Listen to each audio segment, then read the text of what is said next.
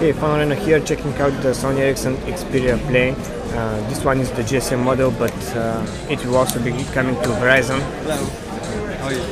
The Xperia Play is also known as the PlayStation phone in earlier rumors because it has the PlayStation keyboard with these signs and a far-away D-pad and 2 touchpads. Their functionality depends on the game you are playing. For example, in Asphalt, this may rotate left and right, and so on.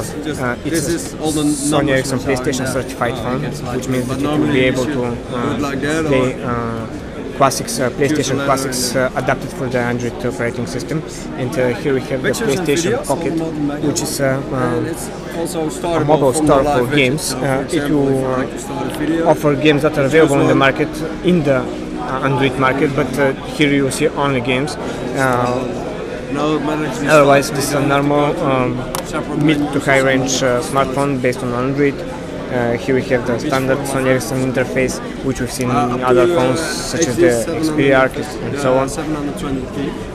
Here we have the main menu.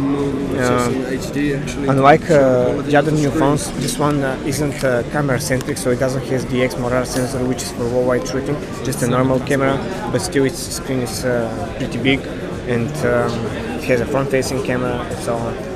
These were our first impressions. Check out PhoneArena.com for more information.